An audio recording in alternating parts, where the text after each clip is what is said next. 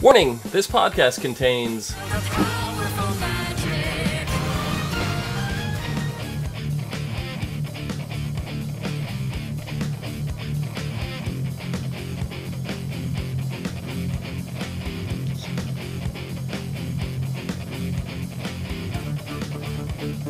What's up, everyone, and welcome to the ASOTV podcast for Once Upon a Time, the musical episode.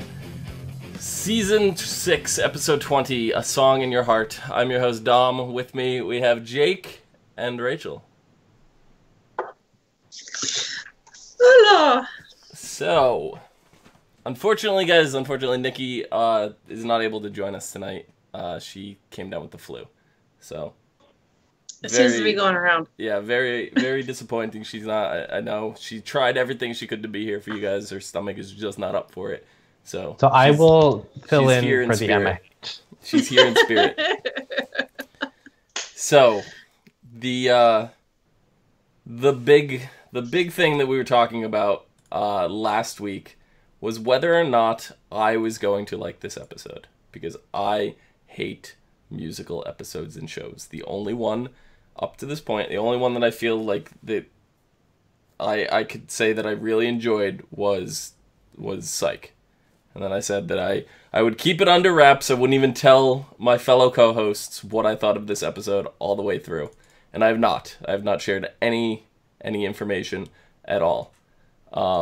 So what I am going to say is we'll get to it. So what did you guys think of it? I like this episode. The songs were okay. That's all I'm going to say. Songs were okay. I like the episode. They weren't as bad as I thought. Really I honestly, I thought they were going to be worse than they were. Oh, I thought they were going to be terrible.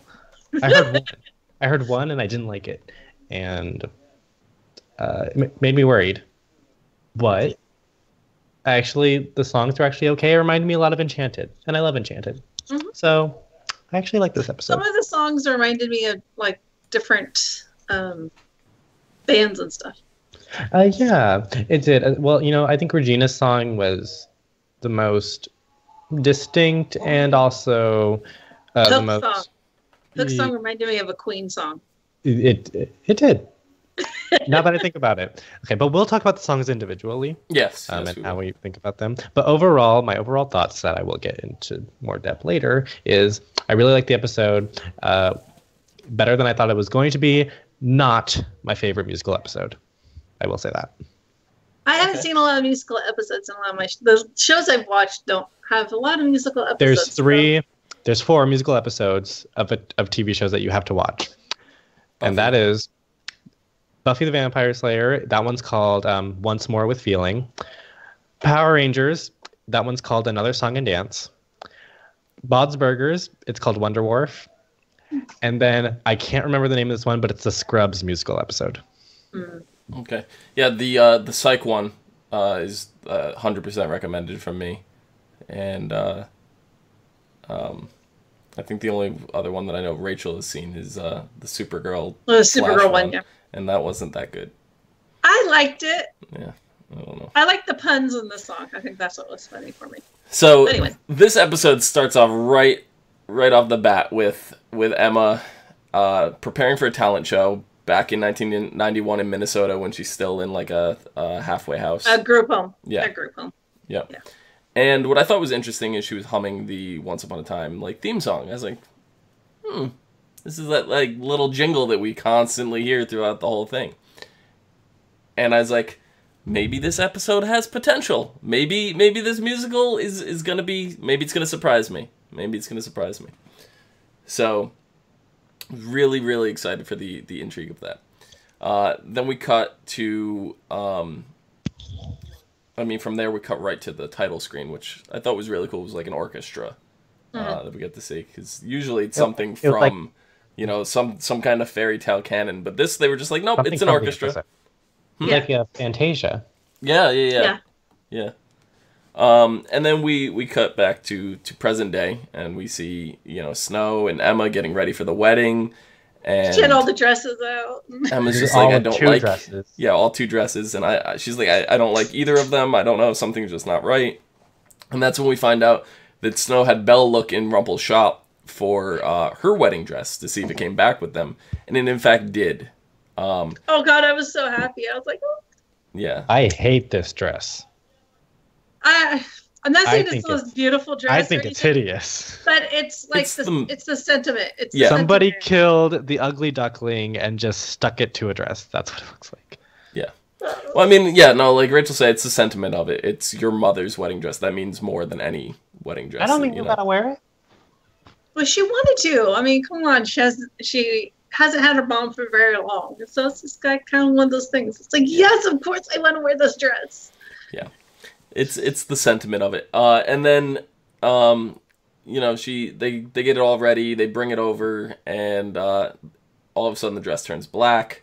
And made it cooler. And becomes... I actually did like it black. I have to admit. I did like it. It became a little hairy, too. It was like that frilly kind of... I don't know, like... Oh, God. Rachel's blacked out. I'm gonna try out something. What the fuck's going on? Yeah, I don't know. But, and then, like, what do you call that?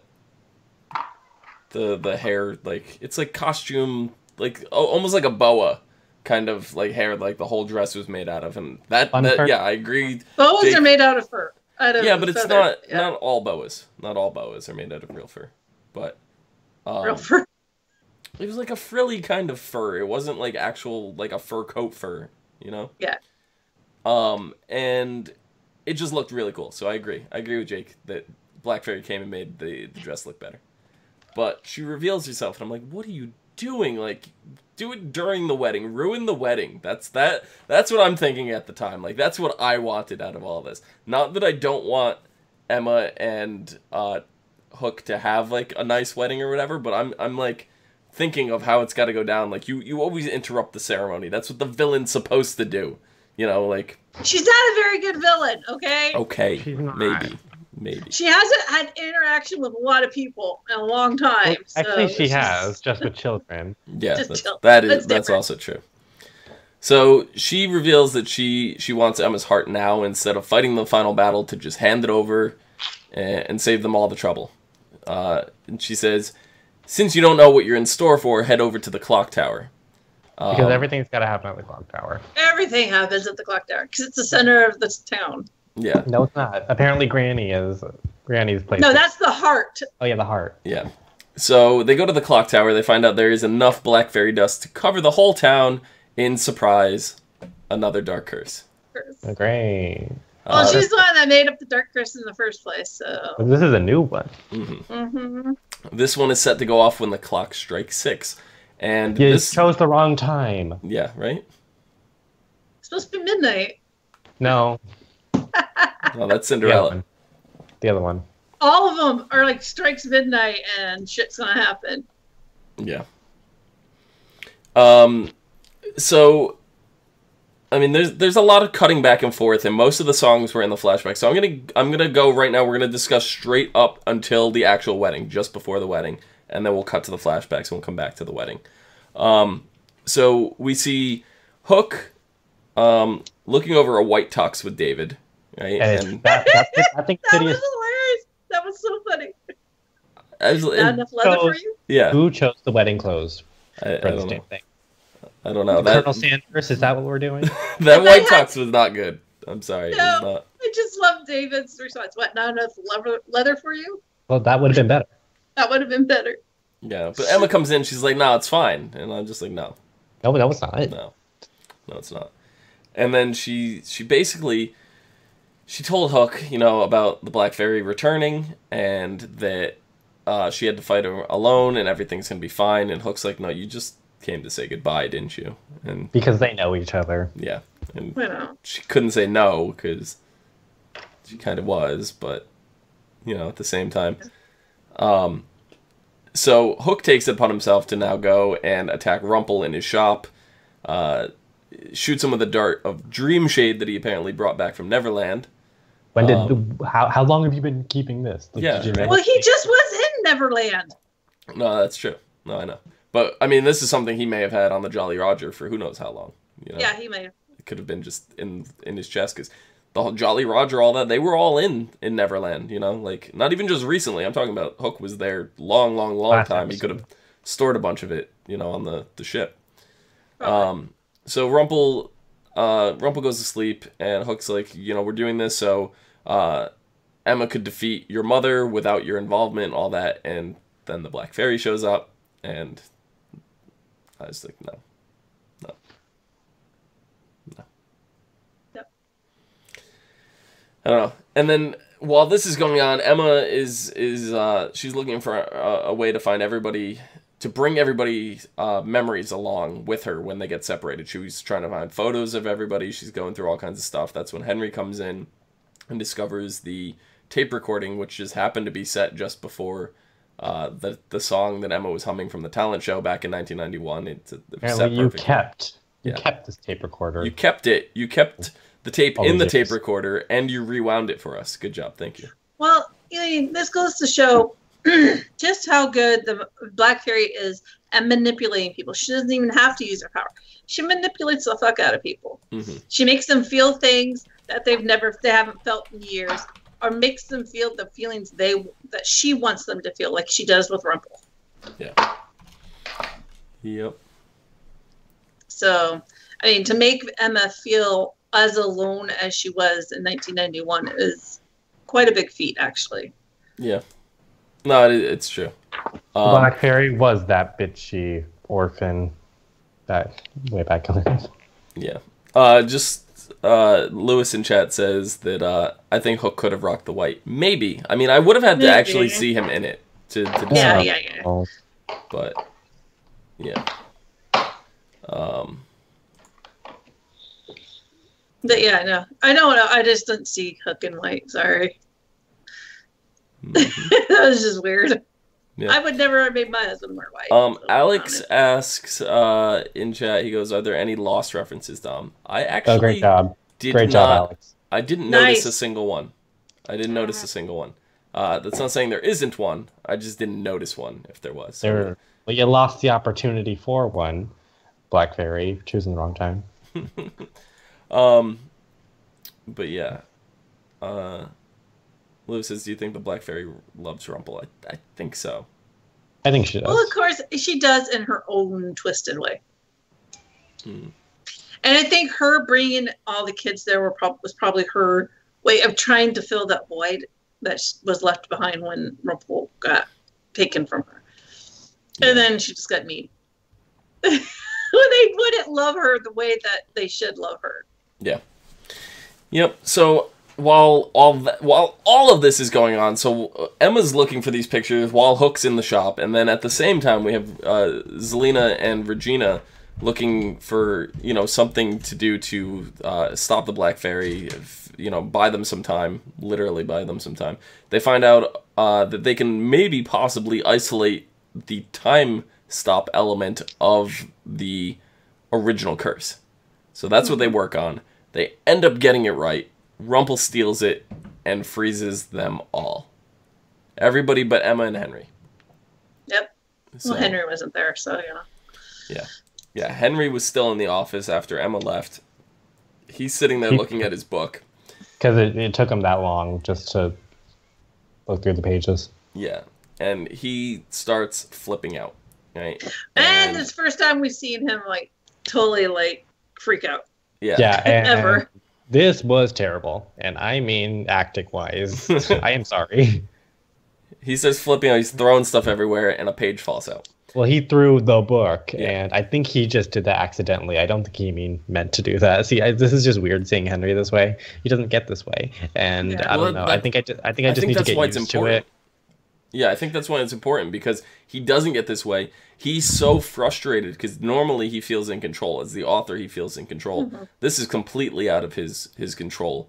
And he, like, all his hope, everything is just gone at this point. Like, he's got nothing left. He's broken, he's shattered. And this page gives him that. It gives him hope. Or the reason why they had this scene was to conveniently have the page fall out of the book, and they couldn't find another way to do it. Yeah. Right. Alex is saying in chat, Dom, did you like the musical or not? We'll get to it. We're getting to it. We're getting to it. We're gonna go song by song. That's how I'm gonna do, and then I'll tell you overall what I thought of it. Because I know that's what you guys want to hear. I know you want to hear if I like it, so figure out. I'll stretch it out. You know you want to hear it, so he's not going to tell you right now. Yeah, so I'll stretch it out a little. Is. Stretch it out. So with this page, right, we get the whole flashback story. Like, we've been getting the flashbacks throughout, but now the characters kind of have the flashback story. So with the flashbacks, it's revealed that Snow makes a wish for Emma. Right, she wants to have her chance at a happy ending. This is not the first time Snow has made a wish. No, but this is the first time she wished on a falling star. So there was actually a shooting star when she made the wish. So. And it wasn't a wish for her, so yeah, that bodes pretty heavy too. Yep. Yeah, so it affects everybody. They wake up, or Snow wakes up to a bird and everything, and she starts singing. It affects the bird too. It affects everything. Right? First thing I thought was Cinderella, because Cinderella had a lot of bluebirds in it. Yeah, she had birds just perched up on her bedside, and she had vermin in her house. I love the whole, when she starts singing, she's like, oh my god, like, what? She's singing, what is going on? I like when musicals. Why am I singing? I like in musicals when they are aware that they're singing, and they're like, yeah, this is weird. This is weird. And she's like, oh my god. Like, stop it. So the first song we get here is called Powerful Magic. And it starts off with Snow, and in comes Charming, and they're all like confused, and then it's revealed, that this is Snow's wish, and that they're thinking that they could use this song to defeat the evil queen.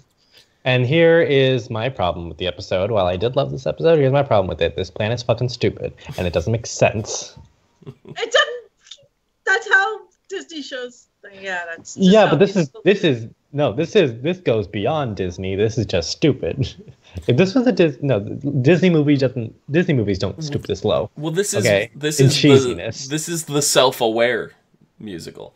Like in Disney movies, they're not aware they're singing like that. They're not aware that it's out of their control. Like that's I know, the point of this. It's almost like Disney movies have never outright said, "Oh, we're singing, and this singing is going to defeat evil person number one." I don't understand. Well, that's because in a Disney movie, singing is just, it's part of it, and it's like they're singing a song. It doesn't make sense here either, though. No, it does. It does, because they're self-aware that they're singing, but they're not self-aware that they're in a musical. They are aware that they are singing. They're aware that they're singing and that there's a spell going on. Yeah, there's a spell that gave them really good singing voices. How does this defeat the evil queen? Because I know it's because it wasn't meant for them. It wasn't meant for them to use against the evil queen, but how would it defeat the evil queen anyway? What made you come to the conclusion the whole lyrics of the song explain their love together, plus the singing of them together, coming together, kind of. The whole lyrics of the song explain that. How the two hearts combine. No, it doesn't. Yes, it does. Do I have to pull up the lyrics? You can, and I will tell you what's wrong with every single one of them. Okay. I do like the fact that Charming was like, "Hey," and this when he's like, "I actually I sound good. I sound good." So then I think every the chorus of the song, there's powerful magic when two hearts are one. A powerful magic as bright as the sun. Mm-hmm. So they're saying that their two hearts combined singing this song creates a powerful magic. No doubt. Right? It's Yeah. Where was the magic? That's what it is. It's Look, keeping they're safe and being two hearts. Yeah, you could do this without singing. No, the singing itself. It says, watch the wish you made come true. That is what love and its powerful magic can do. Feel the song inside our hearts. That is where the magic starts. It grows with every note, soaring sweetly from my throat. Every line ends in rhyme. I don't know how, but it's sublime. With a melody so strong, how can we go wrong? The whole song is telling you that the song, the love of the song, like the love that it's creating, is in song form, and that is more powerful than regular love. That's the point of the song. Yeah, but it don't make sense still. See, it's the Enchanted Forest. It makes plenty of sense to me. The singing itself does not affect anything. And well, yes, it does later in the episode, but the conclusion that they come to does not make sense about what it's supposed to do. Oh, well, to them, the magic and the singing and the power that they're probably feeling out of it does make sense because that's what they grew up with. They grew up with magic. Well, no, they didn't. But Charming. They grew up without magic, actually. Well, they grew up in a land with magic, so they know what it can do, and they've done spells. I mean, hello, we got Lewis says the singing was magic because the blue fairy made it magic. Exactly. That too. And because the script said we had Snow White going, to forget. So in terms of this song, what did you guys think of this actual song? I like this song. I did like it. Not my favorite. I liked the It was a good one to start out with. They were self-aware, but it was still in that Disney cheesiness that I like.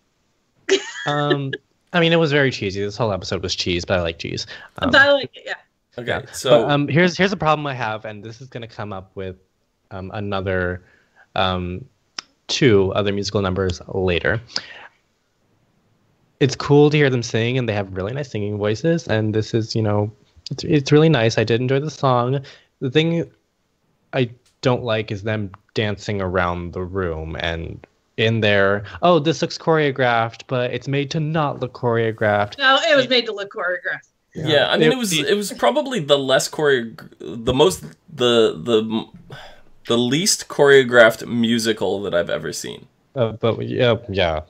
Except for the next song that we'll get into. But so for me, I feel like this song. Oh, go ahead. I was gonna say, I feel like these 2 wouldn't be dancing around, jumping on furniture and whatever else if they weren't singing. Well, here's the thing about the songs. The guy singing in the rain wouldn't be swinging on a lamppost if he wasn't singing.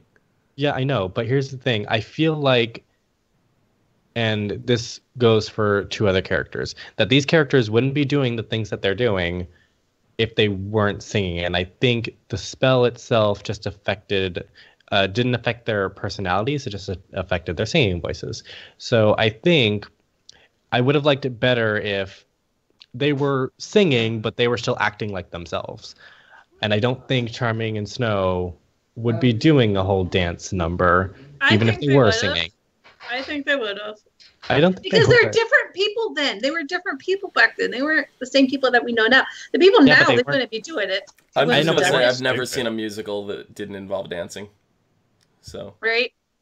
Hello, we had Gallivant, and that whole thing was dancing and singing. Yeah, every musical, everything that I've ever seen had a choreographed number part of it. Well, all the songs sounded very much like you're going to a show, like a Broadway show. I've been to a couple. Not a great one.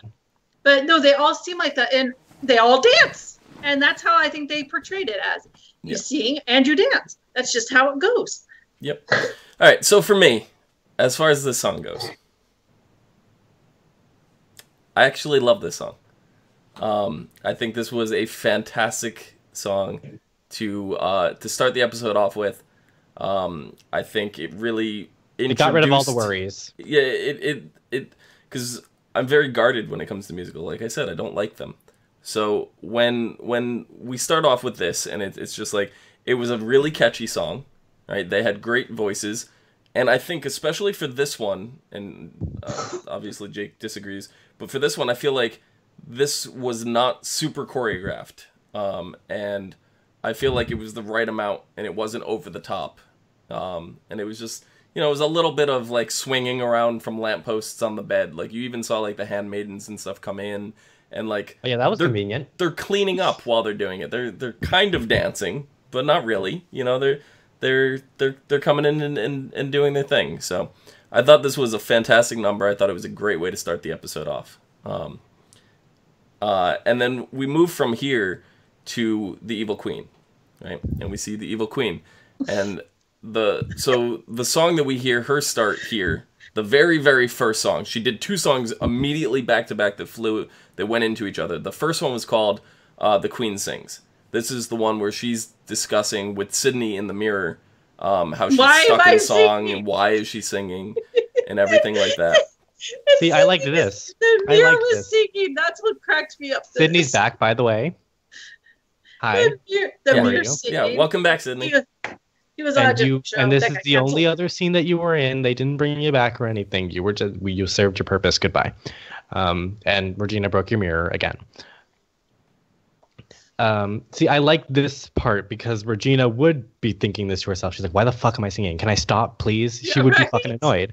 And Alex, calm your tits, okay? I loved the episode. Just the left one. The right one's a party tit. Yeah. So, like, with this song, right, it's not just Regina. We have Sydney singing.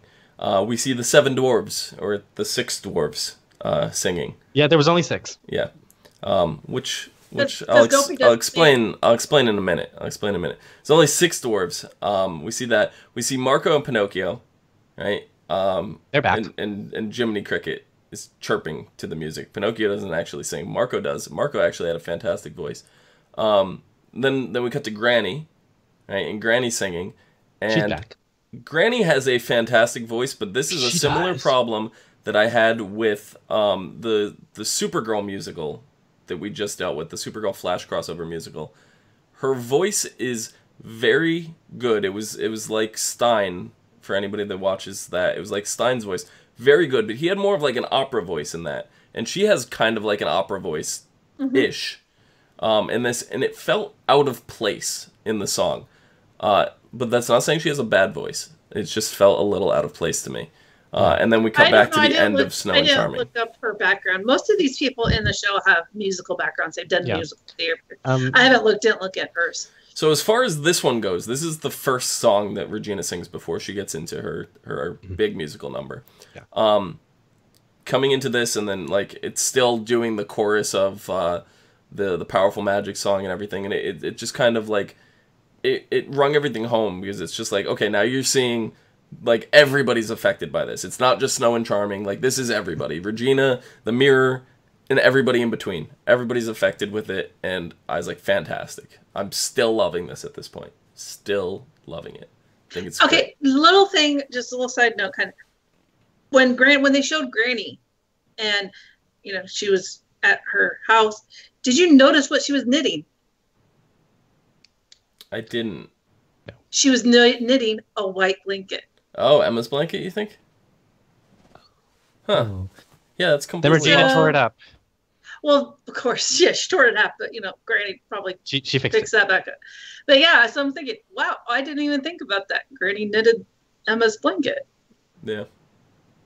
It was just a little hit thing. I was like, oh. That's nice. I didn't notice that. That's actually really cool. Granny, you're awesome.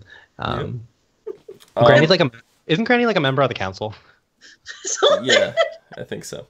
And then we move right into where that ends to the third musical number, Love Doesn't Stand a Chance. Yeah. This is basically our villain song. We got cussing. Yeah. Bitch? Is bitch a cuss? We haven't... Not really. Okay, according to the network, it is, but it isn't. I don't know. It works weird, but... I don't think anyone have used that word before in this. Well, they've said this word before in this show, but they use it very sparingly. Yeah. Like once every 2 seasons. Once every 2 seasons. That was just like, ooh, Regina. Yeah. You need to put some money in that swear jar over there. Yeah, the evil queen would say these words. Yeah, she's been wanting to. She just hasn't been able to. But she can sing them. Yeah, exactly. And she can sing. And then what I loved about this was Regina basically using the song to tell, love doesn't stand a chance. Like, your song doesn't do shit. Like, I'm gonna stop you anyway. Yeah, one of the lyrics was I've been in love before, or something like that. She references back to her having loved before. And that didn't work. That didn't work, so this isn't going to work. Yeah.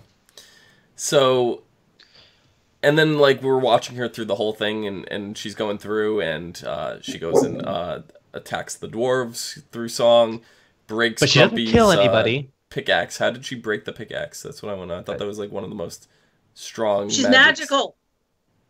She just broke it over her knee, though. Or she's just really pissed off and she can do that. Yeah. Well, she's singing, and so I- her I- magic is amplified. I'm aware that this was just, like, literally just before the curse, but I had to stop and check anyway, and it actually did say Grumpy on the handle of the pickaxe, not Dreamy. Yep. Mm-hmm. So, but yeah, this is when I paused the episode at this point. Because I'm like, there's only 6 dwarves in this scene. Yeah. And I'm like, what is going on here? Like, we're missing one of the dwarves, and I'm like counting, and I'm looking, and we're missing Dopey. Dopey wasn't here. Dopey wasn't even at the very end of the episode. Dopey was not in this episode at all. So I did some research, right?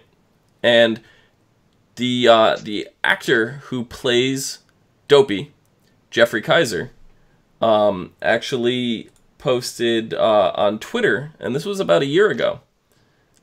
He posted, "After season 5, the tree is free. I've left the show.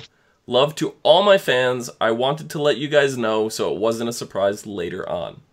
I had no clue that the actor actually left the show. Because nobody follows him, and it's sad. Well, then again, I mean, the original Disney cartoon of Snow White, Dopey doesn't say anything, doesn't talk. No, Yeah. he didn't even talk. He never talked in the show. Not They really, kept no. that. And you scroll through the comments, and some guy, Mike, asks him, "Can I ask why? What happened?" And he said, "I didn't like the way I was being treated. I'm not going into details, but it's been a long time coming."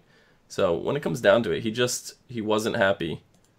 He wasn't happy with Because his he time on the played show. Dopey. Dopey wasn't a... It's Dopey still, was- We don't know what happened. yeah, We don't know what happened. We don't know what happened.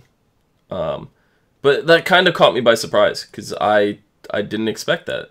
So I figured maybe they would have tried to recast him. No. They didn't. Somebody else asked later on, further down, and they asked, "Is there any chance that we'll ever see Dopey on the show again?" And he said, "Only if they recast him. Like, he's completely under no circumstances coming back."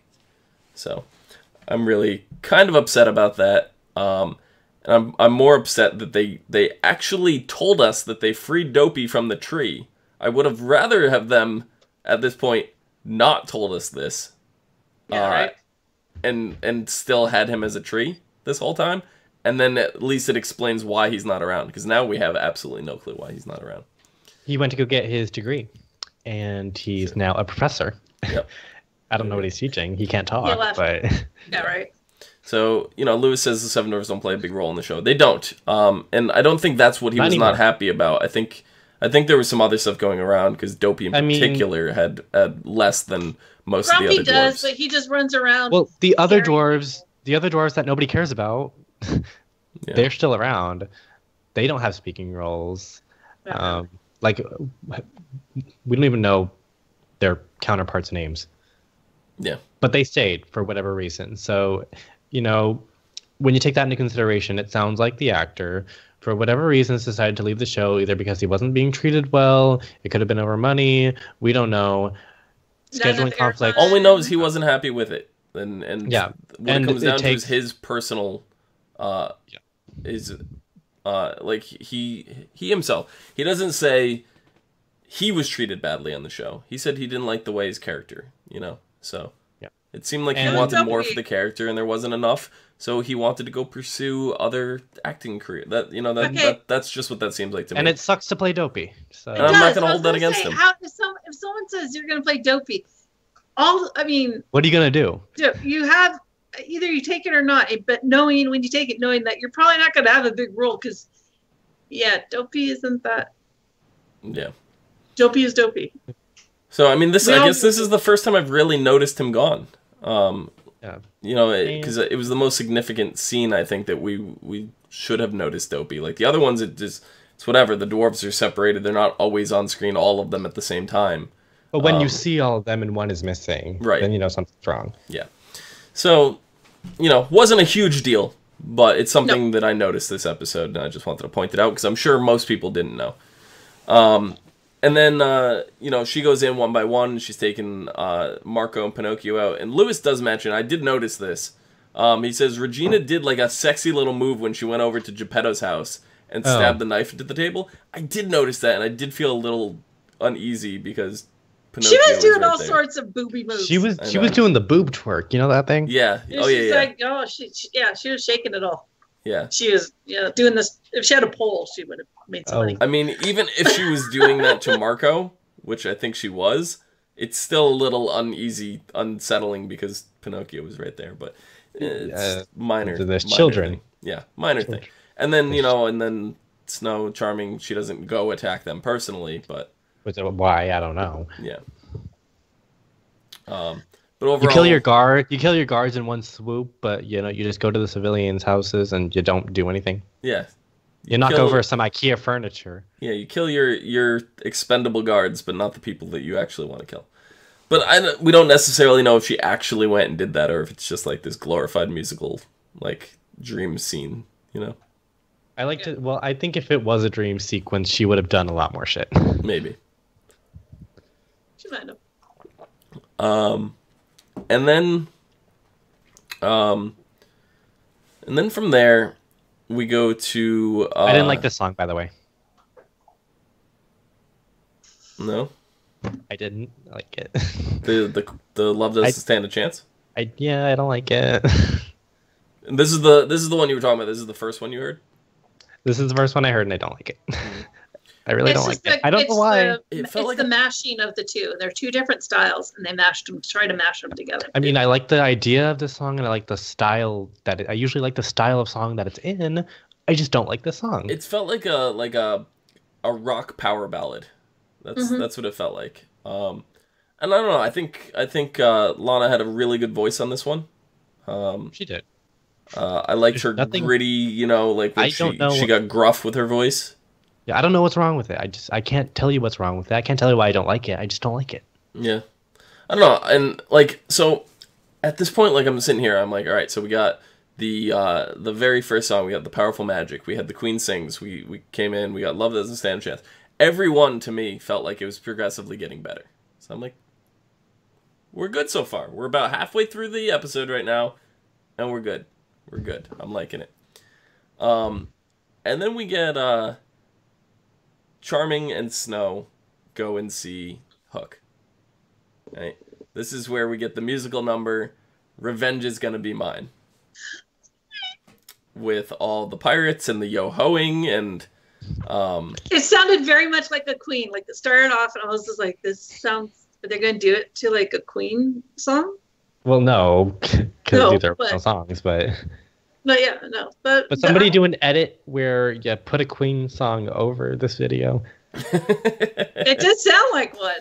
It was like... Don't Stop Me Now. You can do that. Somebody do that, please. Yeah. So, through the song, it's revealed that Charmings are looking for passage to the Queen's castle. They want, Hook to do so.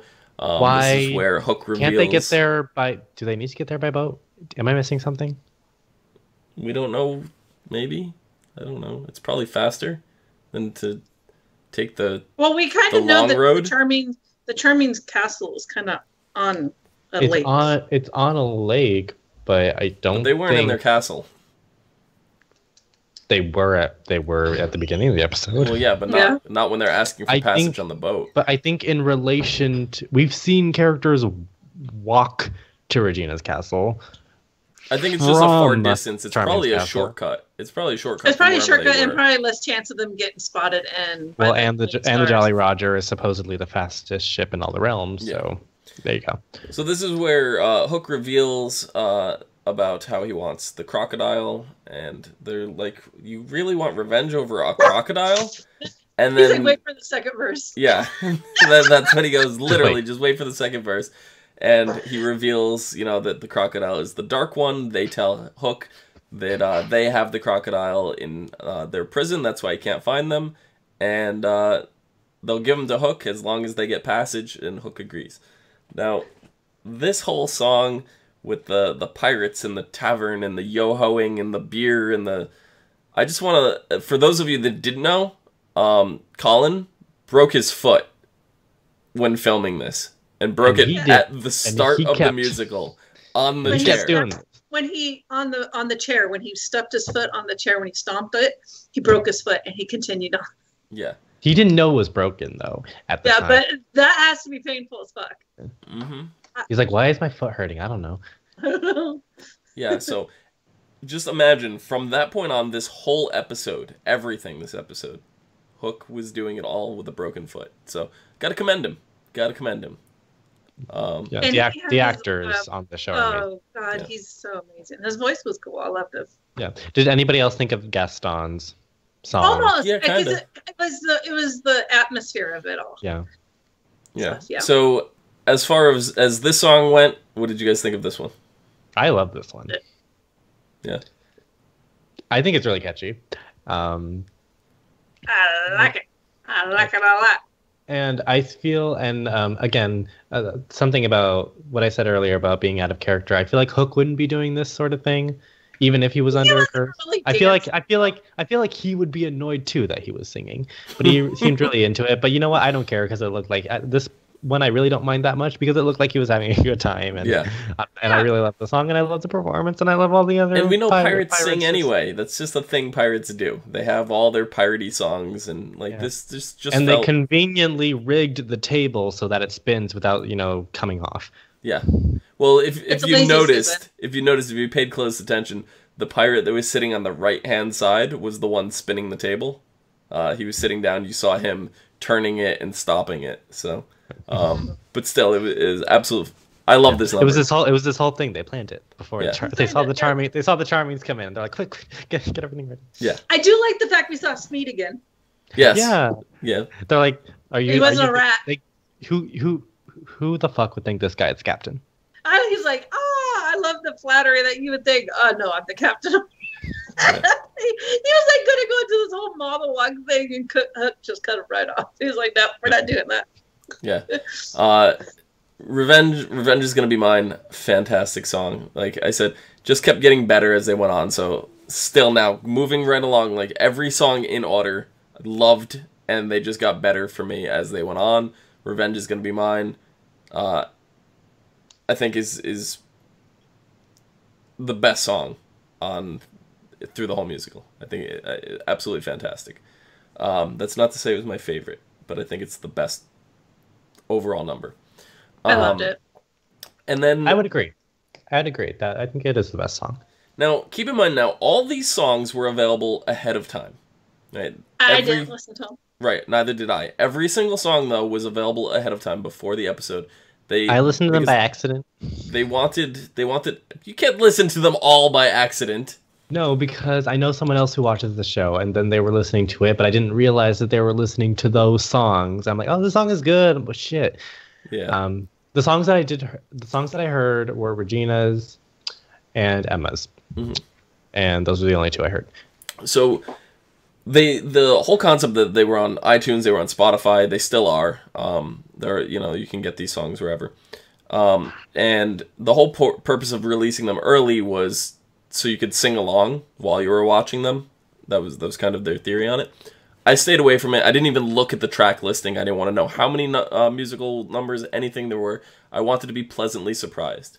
Now, in the next scene we get with the evil queen going to see Rumple, and she's like, I need these songs to stop, this whole thing, right? And she's like, all right, Dark One, sing. And I'm like, all right, here we go, because I know he can sing. Yes.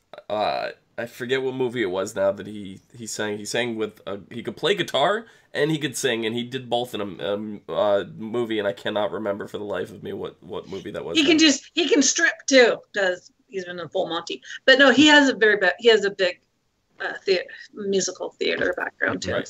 So I'm like, all right, here we go. This is gonna be either really No, good as soon or as really he turned bad. around, did his little thing, I'm like, he's not gonna sing. Well, No, you had the whole music build up, like the crescendo was kicking like, in, nope, and then nope. he just laughs and he goes, "Sorry, dearie. Do you think the Dark One sings? I'd rather gouge my eyes out with a rusty fork." And I absolutely just burst out laughing. I applauded them so much. Like, this made me so happy. Like, this to me was better than the dark one. Better than Rumple actually having a song was him not having a song. Like, and throwing that out there. Like, so I could say that this was my favorite song, but it's not really a song, so that wouldn't be accurate. But I wish he would have sung, but the way they did it was really good, and it was hilarious. And I think it would have been creepy. Mm-hmm. It would have been. I was waiting for him to be like singing it in Rumple's voice and be doing this thing, but yeah, just the way they set it up, and just the fact that he's in a cage. I'm like, he's not singing. He's not gonna sing. He's not gonna sing. He's not gonna sing. Yup, he's not singing. Yeah. So I was like, I was kind of like predicting it, but I was kind of hoping that I was wrong. But no. But see, like, if I had listened to all the musical numbers or I had seen the track listing ahead of time, I would have known he didn't have a musical number. So by keeping all that information in the dark for me, when we got to this, that was pleasantly surprising for me. It was. I was waiting for him. I was like, oh God, what's he going to sing? How it's going? And then he does it. I'm like, ah! And then Regina's face was hilarious. But if he were to sing, I feel like it would have been like a song that Plankton would sing on SpongeBob. Rachel, you know what I'm talking about. SpongeBob! Yeah. Yeah. F is for fire. That burns down the whole town. Yep. And then we go from there to Zelina. Right now, Zelina is watching. Pride. What? I'm showing my Zelina. Oh. Right. Yes, and Zelina's watching through her crystal ball, and this is where we get the musical. The number. Spell affected Oz too. Wicked always wins. Yeah, this is kind of where I was like, how far did this musical spell reach? Like, how far reached does all fairy the it reached magic all go? the significant characters. There you go. It reached, but for all we know, it could have hit the land without color. Right? Yeah, it could have hit everything. Yeah, you had the fucking mutated Frankenstein monster dude singing. It was, popping and locking that shit. Yeah. No, for all we know, it hit every realm that is, like, everywhere. Mm-hmm. And then you had Jafar singing his reprise of Prince Ali. Yeah. And this would explain how every Disney song has a musical number in it now. See? Right. See? Mm-hmm. But then as Nikki pointed out in chat, it's like a little worried, like, how is this going to play out? Where, and then we find out in the end that none of them remember having this song. And I think that was great. I think that worked out great.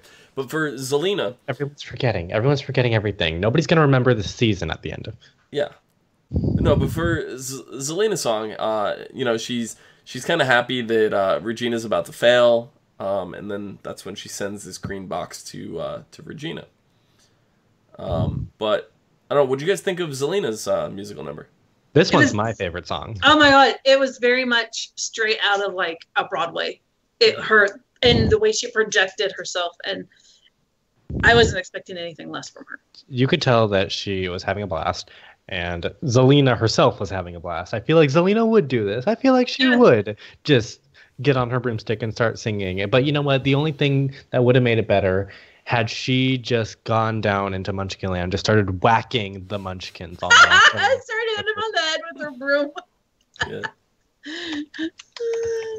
Yeah. I love this song. But this is where, for me, it started petering off a little bit, because I loved the hook song, and then coming off the hook song to the Zelina song, I didn't like it as much.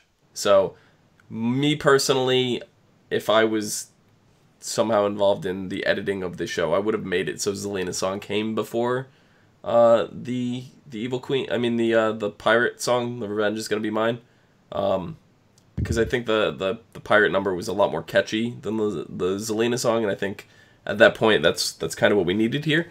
But I'm not saying the Zelina song was bad. It was really, really good. She has a great voice. I know that Lana was on an interview. I don't remember. It was Good Morning America or something like that. I don't know.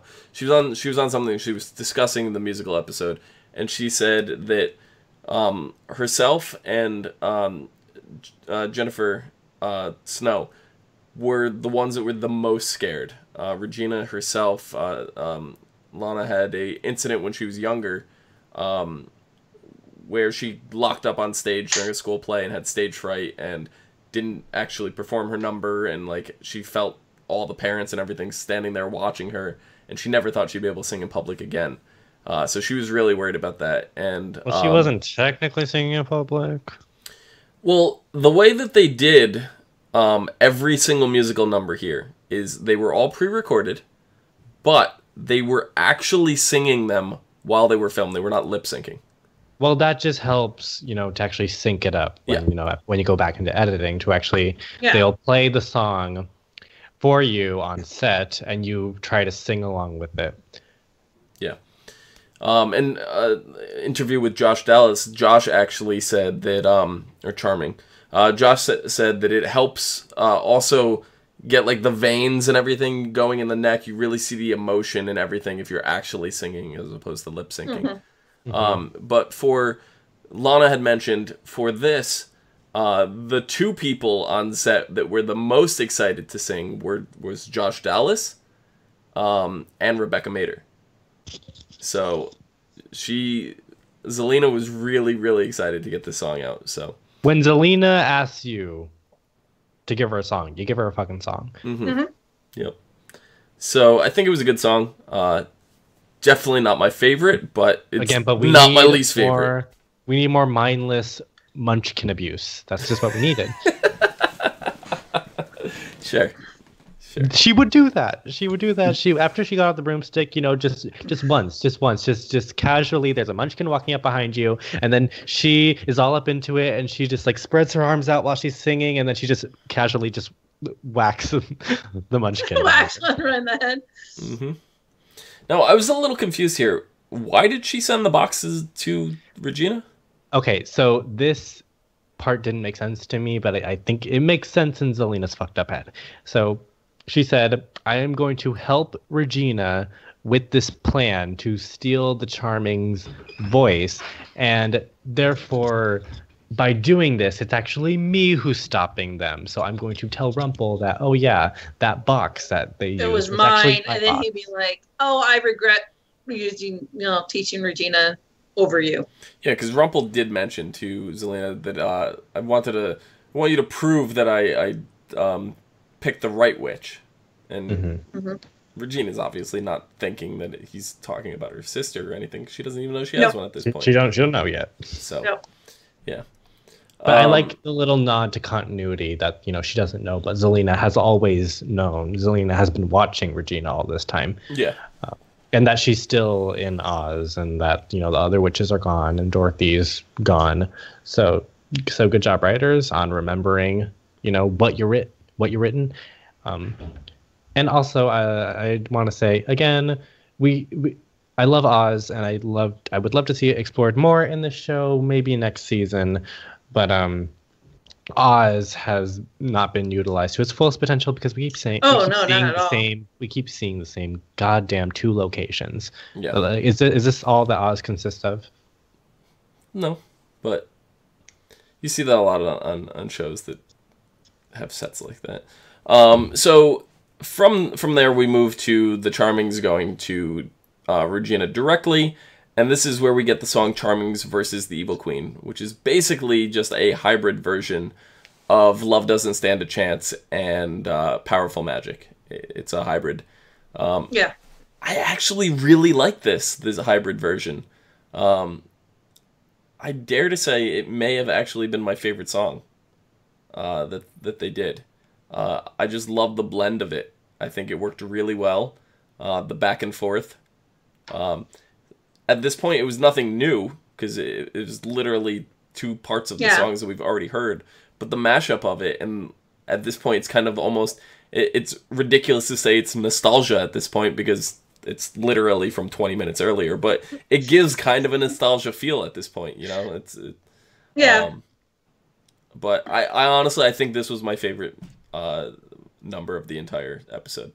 And I just loved it. And then how Regina stole the song from them, and you see them like try to sing and they can't sing anymore.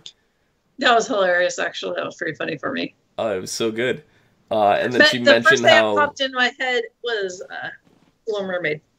Yeah, and she mentioned how this green box just showed up, but green isn't really my color. But it seems to have done the where trick. this came from. What? Didn't you wonder where this thing came from? Yeah, she did. She said, I just found She it in my tied up, vault. but she didn't care. I just found it in my vault, but whatever. It seems to have done the exploded in your trick, so who face. cares? So, but yeah. It was like a music box because after it was done, it looked like it had the music. You had box. to put literal music in. Mm-hmm. Yeah, but we did see the power of the song was working. It was suppressing Regina's magic. It was keeping. She couldn't use her powers, the fire, anything like that. Mm-hmm. So it was working up to that point. If it wasn't for Zelina, they may have actually defeated her with the song. But then then we wouldn't have had the savior as she is now. Yep. So, but this is when Blue shows up, and after Regina You got a sends them costume back home. change. Yeah. Your stripper jellyfish costume is gone. Thank God. Mm-hmm. She revealed that no one could actually take the song, that it's inside all of them, but it was not meant for defeating the evil queen. It was meant for Emma. And you guys never sang again. Basically. So she won't be alone in the final battle, and in the morning, no one will remember any of this. So I think this was a really good way to put the musical out there, get the musical going. Like the explanation for why they were singing were fantastic. The songs were fantastic. They were really catchy. Enjoyed every single song so far. And then the explanation of why they went away and why they're not remembering their songs and why they're not singing anymore completely makes sense. So as far as this it's just goes, to keep them safe. Yeah, as far as this goes in terms of a story, fantastic, absolutely fantastic. Loved it, absolutely loved it. I was hoping that they wouldn't retcon everything, like, oh, it's not canon, so like it doesn't matter what happens in this episode. No. Yeah, nope. No. It was 100% true to the whole thing. But now we go back to present day, right? And we have Emma. She goes to the Black Fairy to give her her heart. She wants to save all, her family from the spell that's frozen. That's when the Black Fairy grabs her heart. She can't crush it. And we get the song known as Emma's Theme. And it falls out of her hand, and she leaves her heart on the floor. Yeah. I had to pick up your heart. Dust it up. Come on. Emma singing the song. It's definitely not my favorite song at all. Like, this is probably my second to last favorite song. This is actually my second favorite song. So, yeah, I don't know. It was very. Okay, I was surprised by her voice, but I wasn't at the same time because the actress, her sister is a singer. Yeah. So it runs in the family. So. Yeah. Like I said before, though, it was really cool that they used the tune of the show, incorporated that into the song. I thought that was really great. Now the Once Upon a Time theme song has words. Yeah. I think Jennifer Morrison does have a good voice, and I felt the scene was really powerful. Like the whole it breaking the magic aspect of the kind of curse. It's an element from the curse, but the frozen. The frozen. The frozen magic. All I know is that when she was doing that, the Black Fairy looked like she was scared shitless. Yeah, she's like, "What is this thing? What is this thing that you're doing? What are you doing with your voice? Why are you singing?" She doesn't know what. No, I just like to think that she doesn't know what singing is. Maybe. Like she's never heard singing before, so she's like freaking out because she doesn't know what Emma's doing. Yeah. I'm sure those children did sing when they were. So. I love the scene. Those children did not sing. I love the scene. I just didn't care for the song, and I'm not saying the song was bad in context of the show, but I'm also looking at it as something that I would listen to maybe outside of the show, and I could guarantee you that there's not a song I would ever listen to outside of the show, where almost every single one of the other numbers I would. I mean, I think it's because it's the show's theme. Mm-hmm. So, like, we've heard it so many times, but now it has words.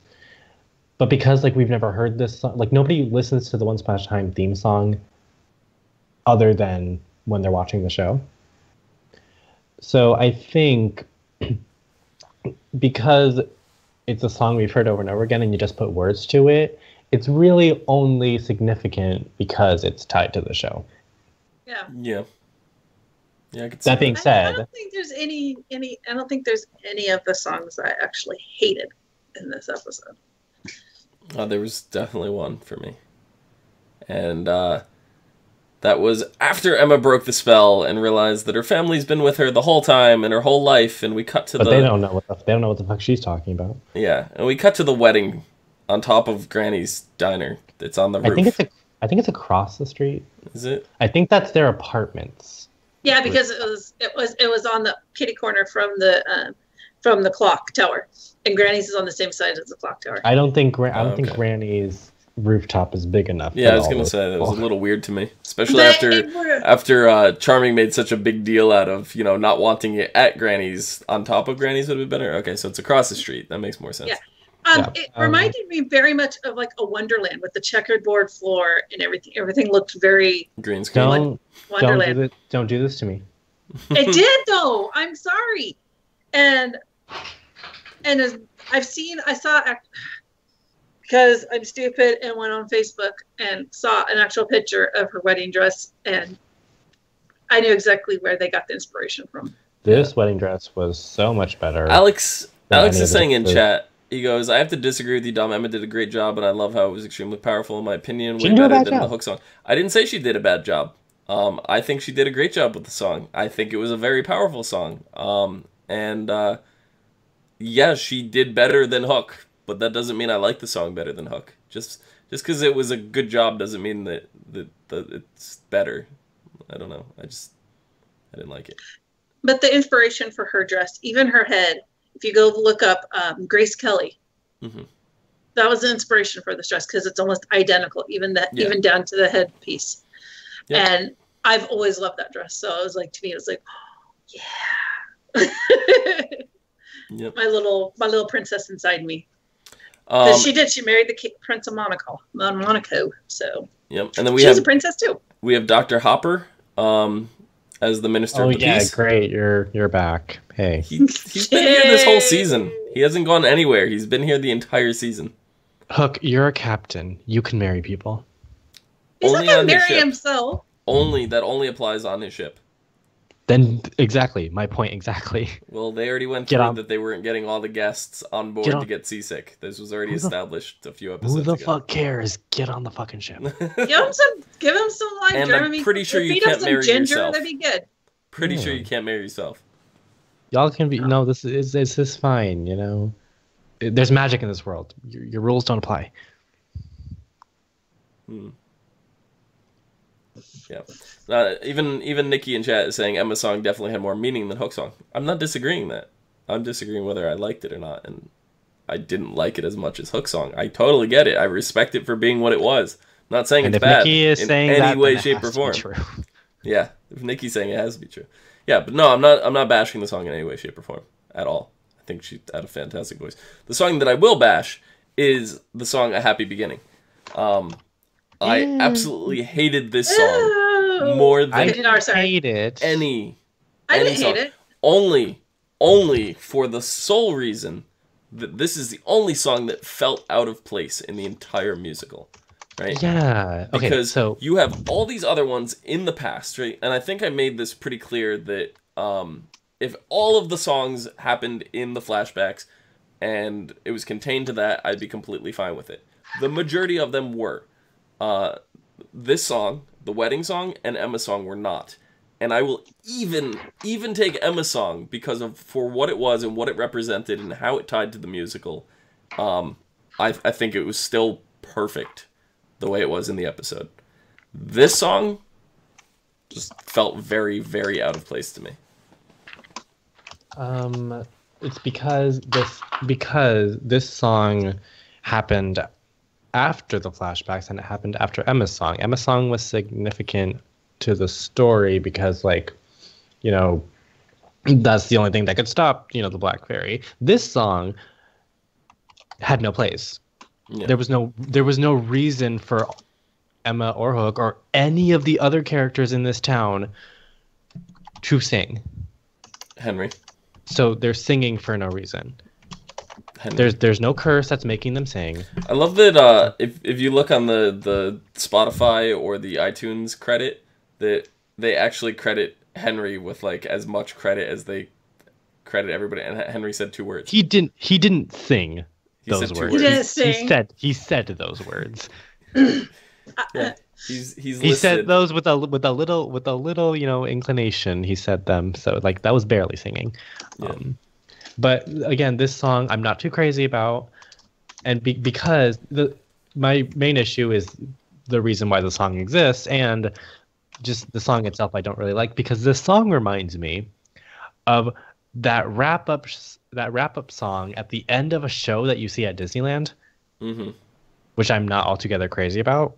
I mean, the shows at Disneyland are amazing, but there's always that one song at the end that's an original song that I don't like. I never really liked them, and that's what this felt like to me. So it just brought back bad memories for me. So I'm like, we can skip this part. I mean, everybody's listed on there, and Jared is literally the one at the end. He's like the last one credited, but he didn't really sing, so I don't know. Because he can't. Yeah, but I mean, I guess technically, since he's featured as an audio cue in any way, shape, or form on the track, that his actor said it's good that they didn't give me a song because I can't sing.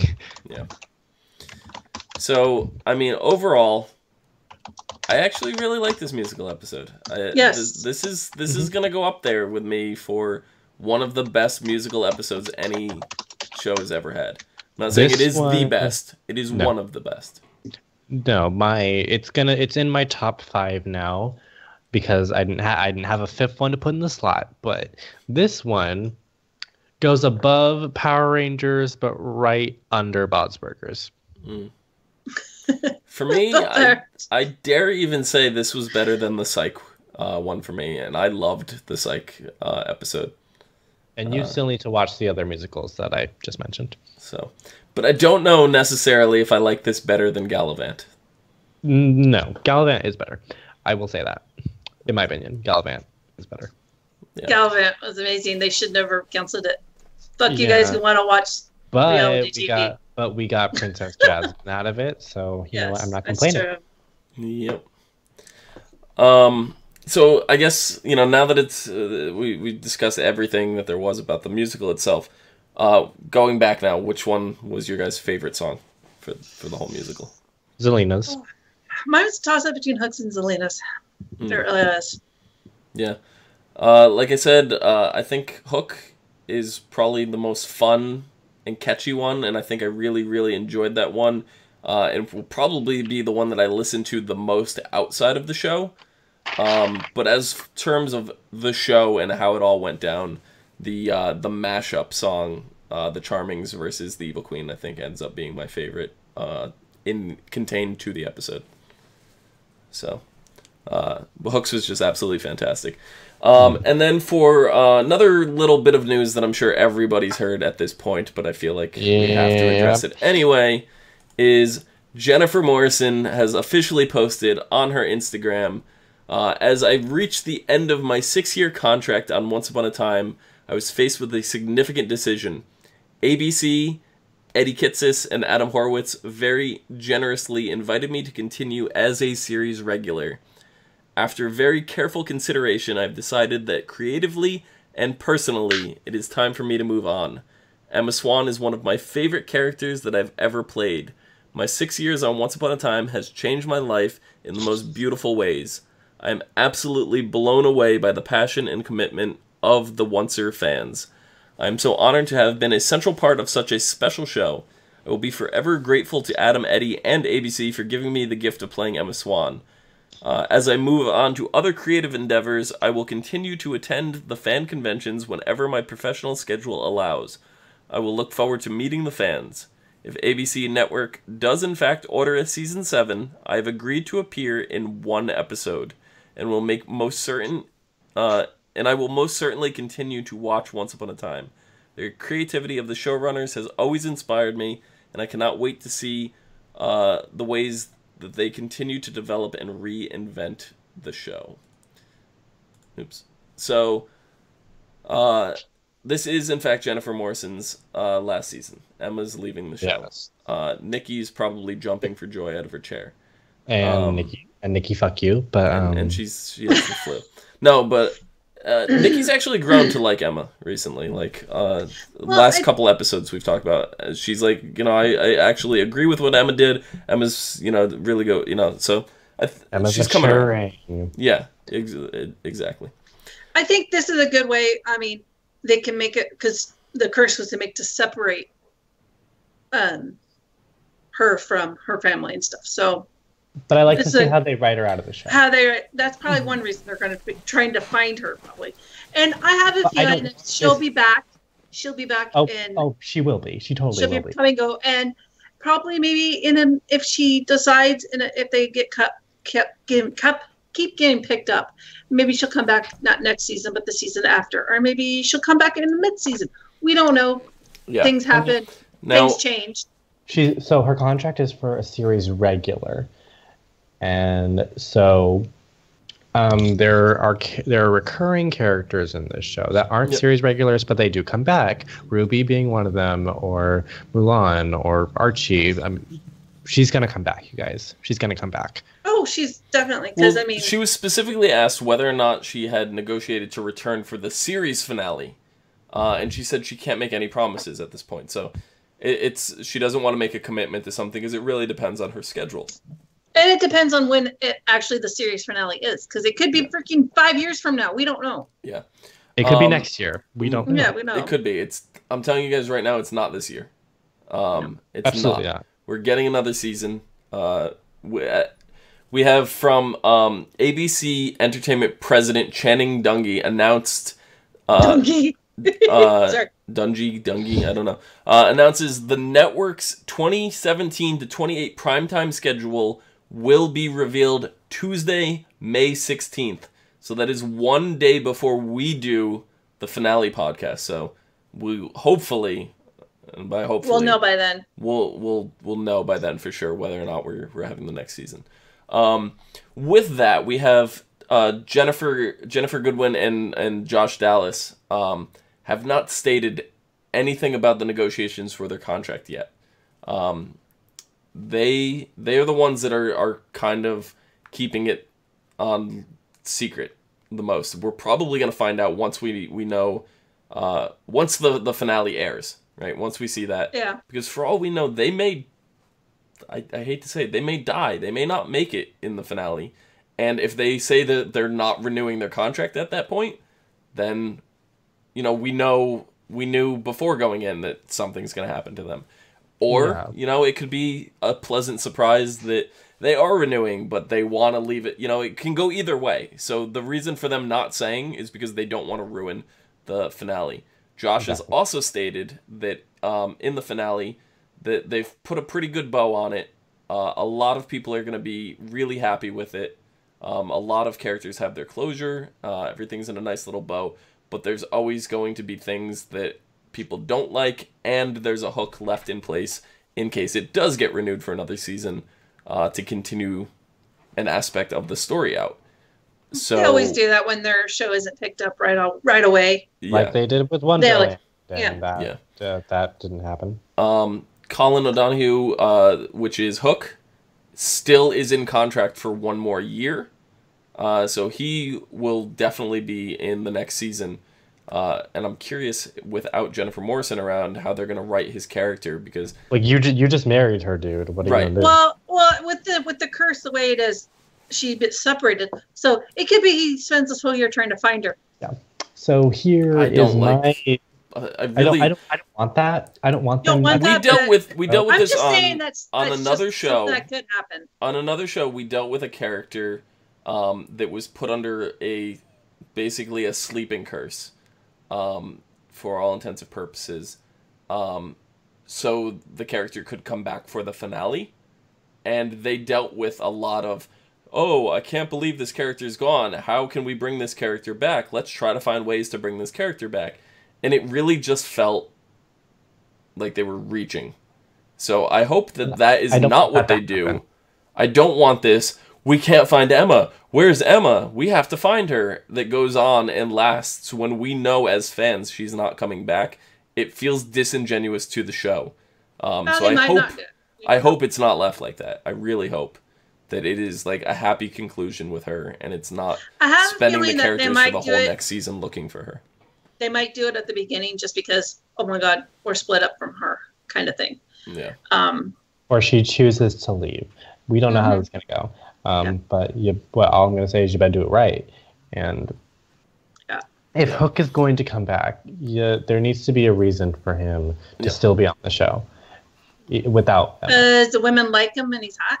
Other than that, story-wise. Okay, even some men like him because he's hot? Sure. But so this is what I was talking about before. That some characters are going to leave.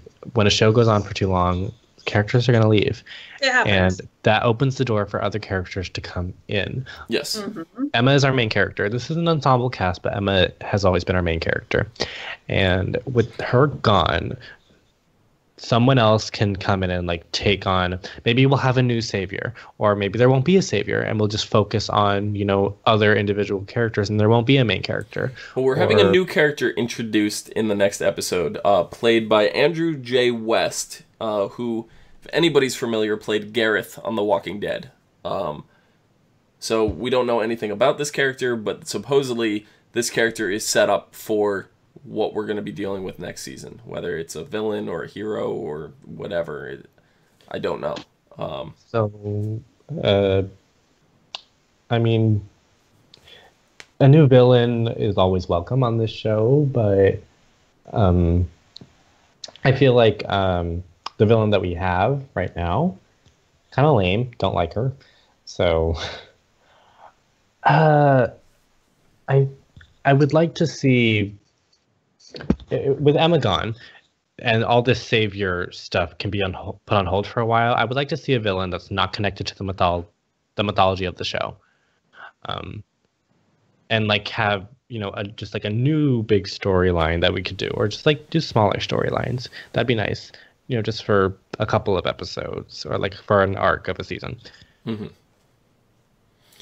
Yeah. And that's saying, from the rumor mill, Robert Carlyle and Bell, I believe, have extended their contracts. It's just not a public thing yet, or they're really, really close to negotiation for the contract. Basically, what it came down to with Robert Carlyle is his kids. His whole family moved up there to Canada where they're filming, and he said it really is going to come down to them at the end of the day more than anything, and what's best for them. So that's going to determine whether or not we see Rumple. Seems like the kids are, from what the interview was saying, the kids are really happy there. They have a lot of friends and stuff like that. So I don't see Robert Carlyle wanting to take his kids away from all that. So I 100% expect to see more Rumple next season, and I honestly would be really disappointed if we didn't, but I would still watch. So yeah. I'm actually really excited to see what the next season brings. Yeah. Yeah, and first, it's time for something new, I think. Mm-hmm. I think with this new, just a bit of predictions, I think this new curse, what the Dark Curse does is it brought everybody to this realm, this world without magic. Now, I think what this new curse is going to do, if she wants to separate everybody, that this new curse is going to take everybody to different realms. So like we'll have like a few characters in Oz, and we'll have a few characters in the World Without Color, and then a few characters in Agrabah. So like things like that. Mm-hmm. That'd be cool. Mm-hmm. That'd be cool for sure. Yeah, I'm very curious what they're gonna do. So do you guys have any prediction on who Andrew J. West could be playing? I'll pull up a picture of him just so you guys can kind of make prediction based on the picture. Which is still going to be really hard because it may not be necessarily a Disney character. I mean, it doesn't have to be. It could just be a literary character. But honestly, you never know with this show, really. Right. Yeah. So and even just looking at him, I honestly couldn't tell you what I would even want him to play. He looks like Captain Hook. He looks like a watered down version of Hook, is what I would go. He looks like it could be Hook's son. Or an older Henry. Yeah, or what if Hook, like, in his pirating days, all the port of calls, and Well, he wouldn't be he wouldn't be someone. You know what I mean? He could be a kind of like almost a bad guy trying to get back at his dad for leaving him, kind of thing. yeah. So he wouldn't be that typical villain that we all know. I'm just saying, just throwing that on out there. God, my spaghetti theories. Well, I don't put it past Hook, honestly. Right. Well, at that point in time, he was pretty loose, Well, he wasn't loose, but yeah, he was. maybe his belt was. Yeah. Yeah. A lot of people are saying that it could be an adult, older Henry. That's what I was thinking. It could be. But I was thinking that could be like something like 2 seasons later. Well, the big rumor right now is that Jared is not returning for next season. That he will be going to school and various things. I was gonna say he probably wants to go to school and stuff. So don't blame him. That's how a lot of kid actors do. They get to this age and they're like, "I want to go to school. I want to go to college. I want to do that thing." Not necessarily make friends, but I want to do that. I don't want to have to go to school in a trailer. Yeah, and right? I mean that could be something to do with the glyphs too for the author pen that they could be. We don't know what that means. It's something we need to pick that back up. Yeah, it's something that's going to get resolved, I think, in the finale, and that's what we're going to find out. And you know what? Ones has done things with de-aging and re-aging people before, so and I'd like to see this realm that we're going to go back to. That apparently time moves differently there, and we don't know what it is. Yeah. Almost everybody unanimously, including Nikki in chat, is saying adult Henry. So I'm gonna have to go with that, guys. I actually 100% agree with you guys. I don't want to go against. I would hope against the river. I'd hope it would be like a character like Scar, like that would, because I've been dying for Scar on the show forever, but I don't see him playing Scar. But then we would need a Mufasa and a Simba. You don't need a Simba. Not necessarily. But yeah, no. But yeah, my first thought was Hook, but mm-hmm. like, I mean, they could throw that in there. That'd be hilarious as hell. Yeah. Because then he'd have to rectify the whole, because what his dad did to him, and. Yep, and I want to know, where was Violet during this wedding? Oh, Violet is dead. I'm convinced that she's dead until you tell me otherwise. She's not, because Violet is coming back for the finale. So, in a coffin. Maybe that's Violet's other boyfriend. Oh, maybe. So that little horror. The next 2 episodes, which both air this Sunday, are called The Final Battle, Part 1 and Part 2. Henry awakens to a cursed Storybrooke and finds Emma has been in the mental hospital, and the Black Fairy is the new mayor. Oh dear Lord. Henry attempts to help Emma regain her memory, while Gold tries to find out what has really happened to Belle.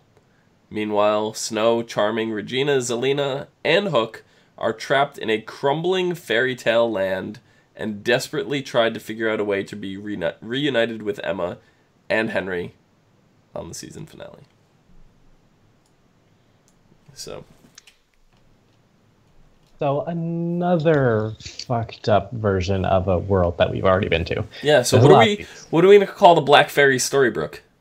We are going to call it Blackbrook. Blackbrook? Okay. I love that we both came to that conclusion at the exact same time. It's a horror book. How about that? Blackbrook. It's like a Stephen King novel. Yeah. Sounds fantastic. So, you guys have anything else? Nope. I'm just really looking forward to next. We're looking forward to next season and what they're going to do. Yeah, because I mean, after season 3, I didn't know what they were going to do. I'm like, you did time travel. What else could you possibly do? Well, they did it, and so I just want more. I just want more creativity out of this show. This season. And I think with Emma gone, with Jennifer gone, they're going to have to do something creative. They have, yeah, they're going to have to, and you're going to have to say somehow. 2 shows that I just dealt with this season that both had 2 of their main characters removed from the show. One of which was not new for this season, but they've done 2 seasons now with it. One of them, the show went in a completely different direction and was fantastic. The second show went more of a nostalgia trip because that character was returning for the finale, so it was a little bit of a different boat. but both series ended up being really, really well done. So just because you lose your main character, guys, does not mean the quality of the show is going to dip. In fact, it kind of does the complete opposite. It reinvents creativity because you don't have to pigeonhole characters into certain roles anymore. You get more freedom to do what you want. So I 100% expect the show to go in a completely better direction. So hopefully. Yep. All right, so that is our show. Jake, where can the people find you? You can find me and all my Googles and gore and my Monsters and Mayhem here on YouTube at Jacob Salazar or on ASOTV, or you can find me on Twitter, tweeting me throughout the week, throughout the life at ToNowhereLand. That is TONOWHERELAND. Join the Nowhereland Society. I have extended my outro. I've noticed. It's a mouthful now. Pretty soon, I don't know if you're going to be able to do that in one breath. It's going to get longer and longer. No, I'll find a way. Rachel, where can the people find you? You can find me at Twitter at VikingWitch76 and on Twitch at VikingWitch. Awesome. You can find me down below at Phenomedom, PHENOMEDOM. Madame. And you can find us all and more on Facebook, Gmail, G+, Gmail. Twitter, MySpace, and right here on YouTube. Thank you guys so much. And on MySpace. For joining us. There's so many of you in chat. I can't possibly go through and name everyone. There's way too many of you. Thank you guys. You know who you are. We love you guys so much. Thank you for joining us, and we will see you again for the finale. And we'll also have some news regarding the Once Upon a Time rewind that we plan to do as well. This summer, yes. Yes, for season 2. We will go back and do season 2. So we'll have some news for you guys then. See you guys later. Bye. Princess Diana's dress looked like moldy frosting. Yeah. One quick question that I will address before we end the recording. Where'd it go? I just saw it. Ashley says, what shows were I referring to? The two that lost their leads. And it was Sleepy Hollow, which lost their main lead female actress, and The Vampire Diaries, which for 2 seasons now has lost their main lead female actress. Both went in completely different and very interesting directions, and I applaud them for their creativity. See you guys later.